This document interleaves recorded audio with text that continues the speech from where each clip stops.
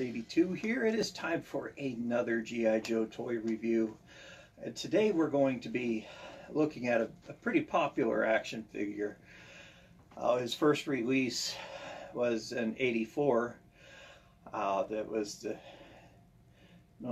Spirit version 1. This one is the Spirit version 2, which was released in '89. Also known as the Slaughter's Marauders Spirit. He is a part of the 8th series in the toy line. He was on the shelves from '89 until '91 when he was discontinued.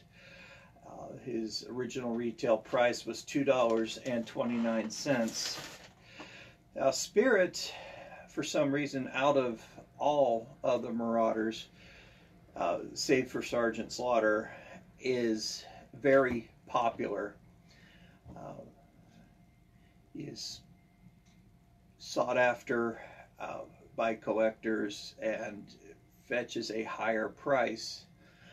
A problem with the Slaughter's Marauders, the plastic they used was a little bit different, so most of them you'll find with their thumbs broken off. I found particularly if their hands are painted, such as Lowlight, and of course Spirit, they have gloves that are painted blue. I didn't have that problem with Barbecue, the Slaughter's Marauders Barbecue. He, for some reason, is just a different grade of plastic. I will talk more about him when I review him. This is one I did not have as a child. The only two Slaughter's Marauders I had were Barbecue and Footloose, and I purchased those two from a store called Yellow Front. It was a general store, kind of like Dollar General in a way. I wouldn't be surprised if it is the same store, or at least the same company. This is Dollar General. The front of the store is yellow, and Yellow Front got the name because the front of the store is yellow. And it had anything you could think of in there. So I had one pretty close to my house. So I'd take my paper route money and run down there and buy Joe's when I had a chance. So that's where I picked up Barbecue and Footloose, not to mention quite a few other Joes at that time. So unfortunately, Yellow Front is not around anymore. That location, for those of you who live in Arizona or who are familiar with Arizona, the location that I'm referring to was on Ellsworth Road and Apache Trail. And it's kind of ironic that I'm mentioning Apache Trail right now, because on the file card it mentions something about Arizona. We'll cover that when I review or get into that segment. But that is, the Yellow Front is now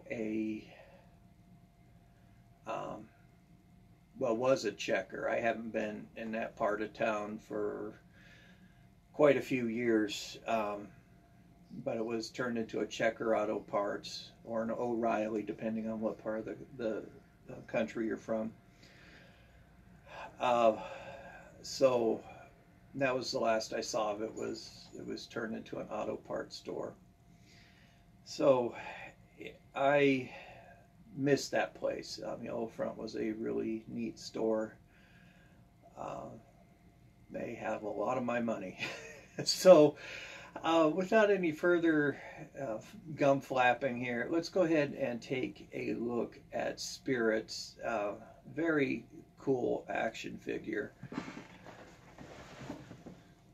Right, so here he is, Spirit. I actually have part of the card back, so you can see what he looked like on the card back.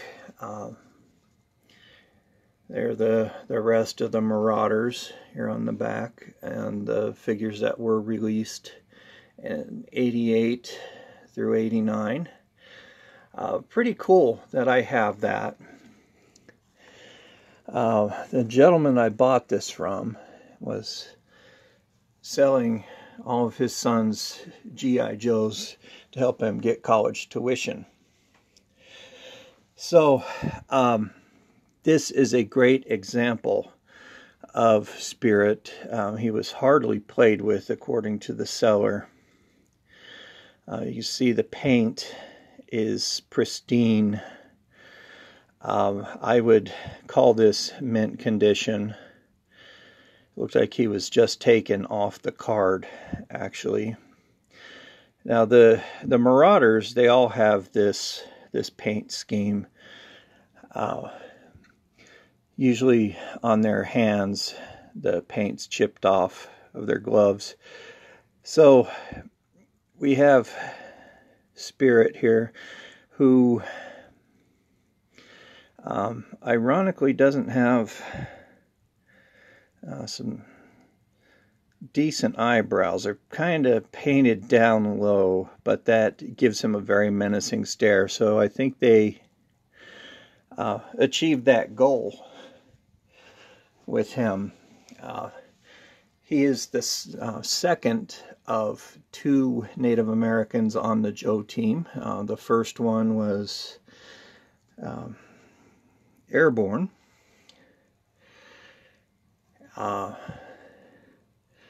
And he showed up in the cartoons seldom, but he was there. So looking at Spirit, you can see he's decked out in this really cool camo.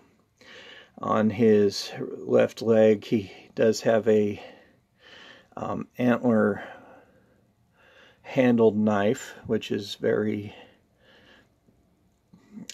Native American. And he also has another knife here on his chest. It has tassels, if you could see that, right along the sheath. Looks like a couple of grenades. He has a blue undershirt underneath his top shirt. Sleeves rolled up. Around the back it's fairly plain, but you could see that they had sculpted in some texture there, some wrinkles, 2 back pockets. On this leg he has more tassels. He is wearing moccasins, which is pretty cool. Here on the side you can see that he has leather tines that are tied around, little fur up at the top. Very cool figure, wearing a blue headband and his hair done up in Native American tradition. I think that's a good look on him.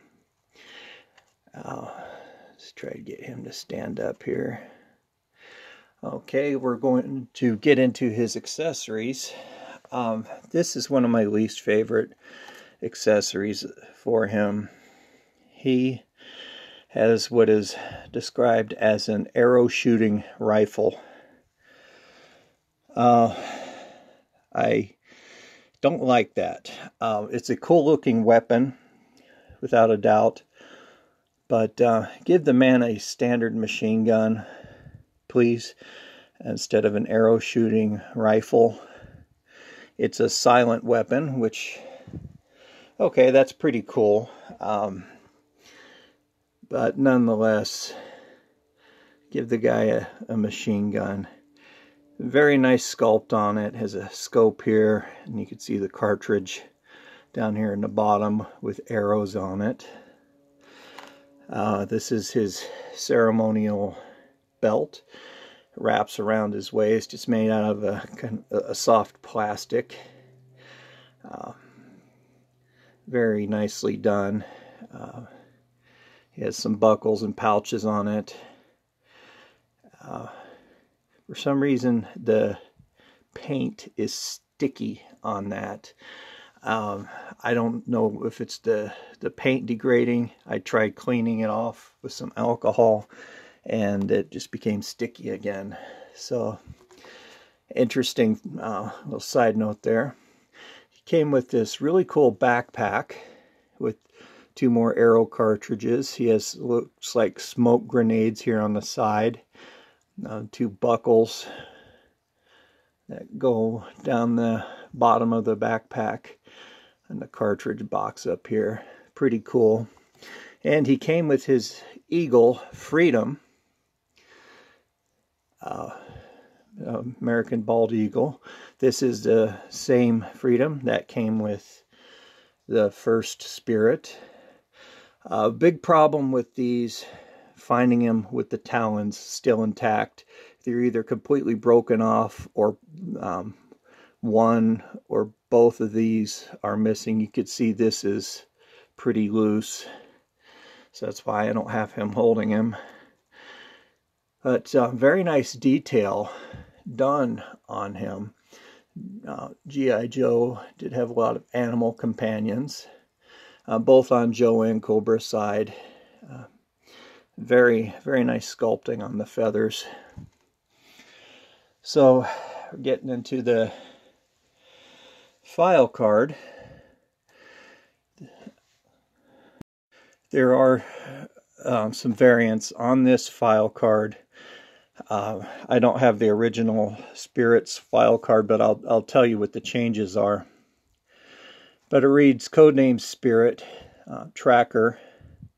His file name is Iron Knife Charlie, serial number 1465-1009 AP34, primary military specialty tracker, secondary military specialty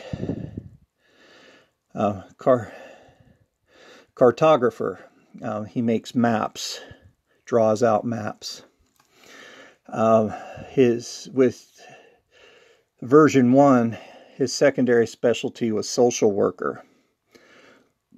His birthplace is Grand Canyon, Arizona, so that's why I mentioned it's kind of ironic that I mentioned the Apache Trail, which is a pretty historical road here in Arizona. It cuts through Apache Junction, Arizona. It was a part of the old Route 66. But his grade is E5. He's a sergeant. Middle paragraph reads, Spirit grew up in one of the most beautiful areas in the country, the Grand Canyon. He quickly learned every square inch of the canyon's many trails and darker spots. What set Spirit apart from the rest of his contemporaries was his uncanny ability to know exactly where he was at all times. After enlisting in the Army, Spirit served in Southeast Asia, where he was commander of scout patrols. Now, as a member of Slaughter's Marauders, Spirit's job is to lead the unit through the most hostile combat zones to flush out Cobra agents and bring them in for interrogation. And a quote at the bottom, I'm assuming, is from Sergeant Slaughter. It says, This Indian is one tough warrior. He can smell out the enemy from 50 miles away. His sense of direction is as reliable as the most sophisticated radar systems in the armed forces. If you are on a pre-dawn mission with Spirit in the middle of nowhere and you haven't a clue as how to get back to the base, just stick with him and he will get you back in time for chow. Okay, so it's easy to see why he's such a cool action figure. He made many appearances in the Sunbow series. He was in the Pyramid of Darkness, the Mass Device. He actually squared off against Storm Shadow. So he was Storm Shadow's polar opposite, the yin to the yang. They were both matched equally in martial arts. But personally, I feel that their battle was more spiritual and intellectual. There was a scene where, in the Mass Device, where Spirit had recovered a part of the device, and he and Storm Shadow were fighting in this cave over the part, and one of them pointed out, this is pointless. You know, they're burning up all the oxygen in the cave through their fighting. So they both agreed to cease arms, and they both sat and meditated on what to do. And they realized, hey, we could hold on to this part and ride this river down to an exit. And they did. There was a natural spring that ran through this cave, and they made their exit. And after they got out, Storm Shadow basically said, "You saved my life, so take the part. Take what you need." And that was it. But they would face off throughout the series. Another episode where Spirit really shined was in the episode Countdown for Zartan, where Spirit gets captured and he's locked up in this cell with a scientist, Professor Metier. He was a Frenchman, and the Dreadnoks were torturing him in a way with laughing gas, and Spirit went in, or not Spirit, but Storm Shadow went in and kicked the Dreadnoks' butts and said, "This is no way to treat a noble warrior." And they opened up the cell to vent out the laughing gas, but left Spirit locked up in there. And Spirit said, "Now it's time to leave." And Metier said, "How?" "Well, we don't have any weapons." And he took off his headband, and he had a little throwing knife in there. And he said, "They did not find this." And he said a quick prayer, "Spirits of my fathers, guide my hand." He threw the knife and hit the button to release the cell doors. So Spirit was a very special individual on a very highly spiritual level. And almost a shaman in a way. Having lived in Arizona and being part Rosebud Sioux, my family, we were granted access to a powwow.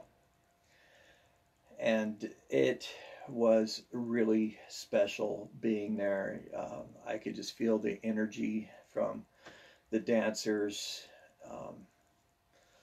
just engrossing myself in the Native American culture, and I really felt at home there. It was really neat. Watched several Kachina dances and their elaborate costumes, and it's just beautiful. Everything was interpretive. Everything, every motion, every detail to their costumes have a meaning to them. One was the grass dance I was watching. It was a dance to bring rain to, if I could remember right, to help the grass grow. So dances were prayers in a way. And my dad shared several stories of visiting the the reservation in the Black Hills of South Dakota. He was actually given an Indian name of Walks Tall in Cotton. And he got that name because he had platinum blonde hair. So, you know, it looked like the, you know, cotton. He shared a story where he was really sick. His parents couldn't afford much, so they brought him to a medicine man, and he was put in a sweat lodge, and he was healed. And he was given a medicine bag to wear around his neck and told to never open it. It's strictly taboo to open your medicine bags. So they healed him. And just really neat stories like that. So a little bit of my culture, or I should say mine, I'm as white as they come, but of the Native American culture. They're very special people. I have quite a few friends who are Native American, Pimas and Salt Rivers. I knew one Apache. Calvin Easton was his name. Actually, he was the first Native American that I met out here when we moved here. Very neat guy. I just loved hearing his stories. I know his sister's still alive. I'm not sure if he is or not. Calvin was quite a few years older than me. I was 8, I'm 9, and he was in his mid-20s, I think, at the time. But yeah, he shared stories of the Apaches and some of their customs, and I just loved talking to him. He was a very, very neat guy. He's quite an artist and musician as well. You know, we lost contact over the years as things go on. But another guy I went to school with, Frank Pablo, is on the tribal council down in the Pima Reservation, down in southern Arizona. He worked for, he was a gaming inspector for the casinos down there. He was a really cool guy. I met him in school, criminal justice. Actually, I either wanted to be in healthcare or a cop, primarily healthcare. But if one failed, I could fall back on the other. So Frank we both got our criminal justice degrees, and he carried on with law enforcement. He was a ranger down on the reservation, and I never made it onto the police force. So I continued on in medicine, and I'm very glad that I did. That was the right choice. So he and I would talk a lot about his culture, and he took me down to the res a few times and ate traditional food down there. If you ever have a chance, get some fry bread. That stuff is awesome. Either get it with powdered sugar or refried beans. Oh, love fry bread. So there it is. There's a little bit on the Native American history in my family, and a bit about the culture that I know of. I'm not an expert at all, but Spirit is a really cool action figure. I especially loved Freedom. I played with him a lot when I was a kid. John had version 1 of Spirit. So I really liked Freedom. I like the eagle. I like eagles. Just birds in general, animals. You know how I am with animals. But this is a very, very good example of what it should look like. The paint, everything's pristine. He's in mint condition. I don't think this gentleman's son ever played with it. Just I'm fortunate to get this one in the condition that he's in, because he does come at a very high price. Which brings me to my next segment, my favorite segment, Byron's Gripes. As with any sub-team, the price goes up. The rarity, no, not really. They're unique. What I like about these sub-teams is they brought back, they just reused old Joes. Sometimes they created a, new action figure. But most of the time they were just repaints. And that gave everybody a chance to get that Joe that they missed. Now, in my case, yes, it was all of them. Save for Barbecue. I had version 1 of Barbecue, but I got these like, hey, I get to at least have Spirit or Footloose or Sergeant Slaughter. So the subsets always fetch a higher price, especially the vehicles. So if you're looking for him on the aftermarket, I didn't find very many for direct sale. Most of them were auction. For you who are just joining me, I only use eBay as a reference. I don't do this to pick on eBay, nor the sellers. I just do this for entertainment, to give you a reference of what to expect, and as far as money goes to purchase these. And yeah, these prices are just ridiculous. So let me get started here. His backpack, $5 to $10.99. Now $10.99 is incredibly ridiculous on that.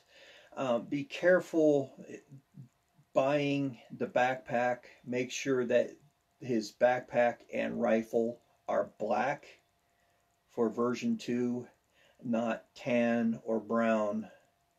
Those were the original weapons and the battlefield accessory pack weapons. So be careful with those. His head is $4.75 complete, $68.99. That is ridiculous. I would not pay that for this action figure, no matter how much I wanted it. Actually, I did not pay anywhere near this amount for him. Carded, anywhere from $215 to $599.99. And the one for $600 is not graded. These dudes are just misers. All right, just because it says G.I. Joe, it does not make it valuable. In the case of the sub teams, yeah, they do have a higher price. They are a little more desirable, so of course that brings the price up and does make them a bit more valuable.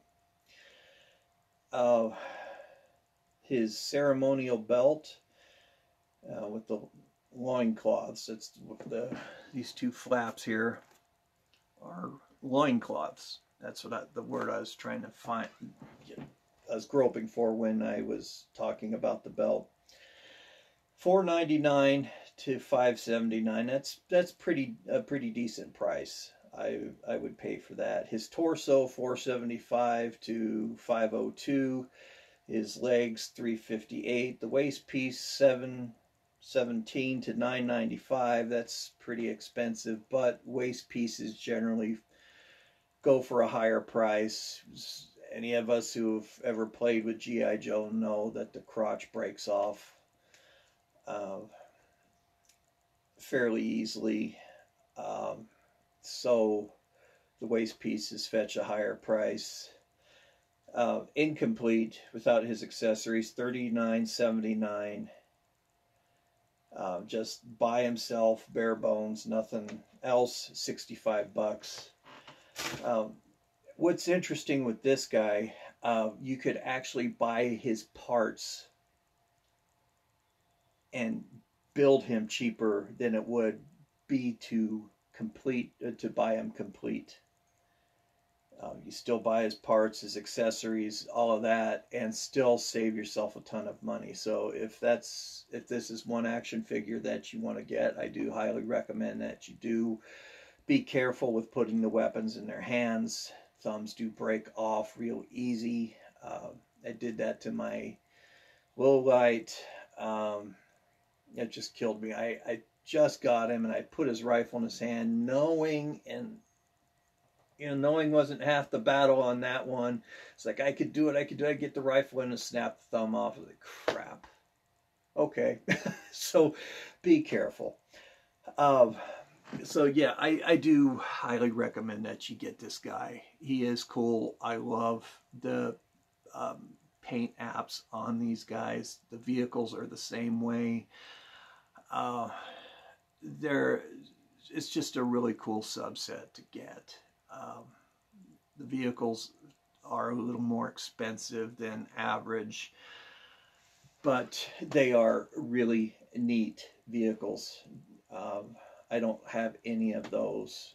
Actually, I've just out of room to buy any vehicles. I could still stash action figures in boxes and stuff, but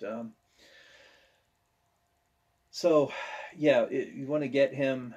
Like I said, it'd be cheaper just to buy the parts and put them together yourself. So there you have it, guys. Thank you very much for your support, for tuning in, for new subscribers. Dell, hey, I saw that you subscribed. Thank you very much, buddy. I miss seeing you here on the channel. Welcome back.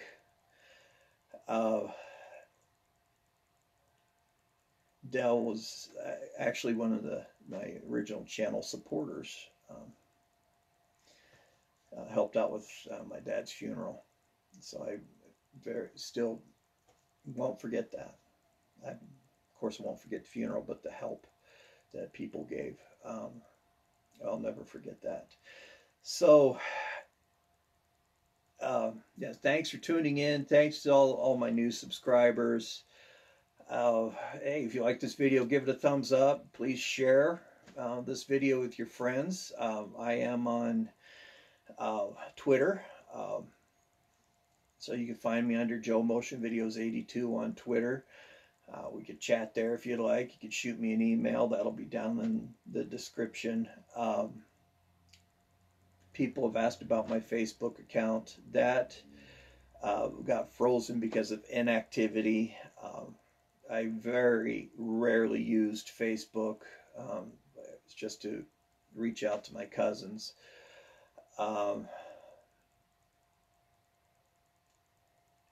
So it just got closed down due to inactivity. So for those of you who were trying to, who had sent me friend requests, I did hear about them, but I can't access my account.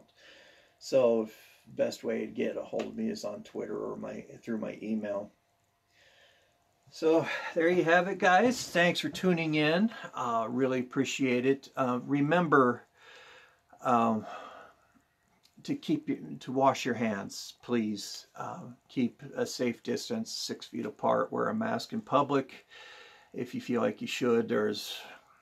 Actually, it's becoming a fashion statement anymore. Seeing some very interesting masks out there. There's no shame in that. Your health is paramount. It's priority. So just real quick, I want to show you one of the tools of my trade. This right here is called an endotracheal tube, or we call it an ET tube. This is the tube that gets put down your throat when you can't breathe. when you're on a ventilator, when you have surgery, one of these gets put down your throat. We essentially do, just tilt your head back. We have a tool called a laryngoscope. Has a long metal blade. It's not a blade, but it's called a blade. We use that to lift up the inside, stick it down your throat, lifts up your epiglottis, open and pulls your tongue out of the way, and we can see your vocal cords, which is shaped like a V. We take this tube, insert it right between the vocal cords down into your lungs. And on the end of this tube is a little balloon. We inflate it through this part called a pilot balloon, and that holds the tube in place. So if you want to avoid one of these and a guy like me sticking it down your throat, wash your hands. Plain and simple. So little PSA there.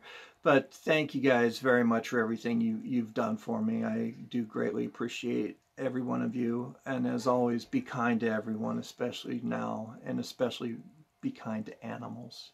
They know nothing but unconditional love. So this is Joe Motion Videos 82 signing off. Have a great day. Stay safe. And if your baloney does not have a first name, it is not Oscar Mayer. Talk to you later. Bye.